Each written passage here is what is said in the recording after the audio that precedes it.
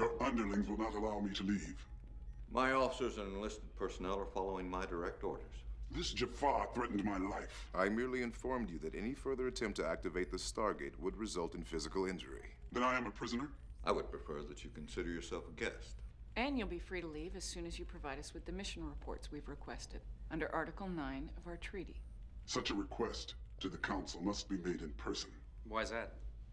This control facility is quite capable of relaying a request on multiple frequencies, including those used by the Tok'ra. Of course, if you choose not to avail yourself of that capability, we would be pleased to provide you with comfortable quarters until you decide to change your mind. You threaten the peaceful continuation of relations between our two peoples, General Hammond. If our relations continue in the direction they're going, Counselor, I don't give a damn.